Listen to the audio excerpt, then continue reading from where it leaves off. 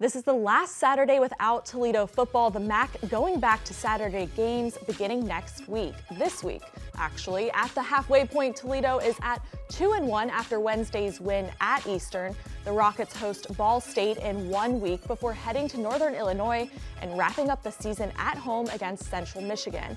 Now, it's been a difficult season for the Rockets on many levels, and while some are saying the results for 2020 should be taken with a grain of salt, with so many different variables, Jason Candle doesn't subscribe to that school of thought, believing the culture he and his staff have instilled into the program is being revealed through adversity. I think accountability, being who you said you were going to be, those things are tested. This football team's been through hell and back in a calendar year. I mean, losing a teammate is something that no football program should ever have to go through, and you don't wish that upon anybody, and you don't ever want to experience that. But some of the lessons that are learned through that experience are valuable ones, and staying together and staying the course and not taking for granted the opportunity that we have to go out and do what we love to do each and every day. And I think our guys have seen that firsthand and have responded very well to this point.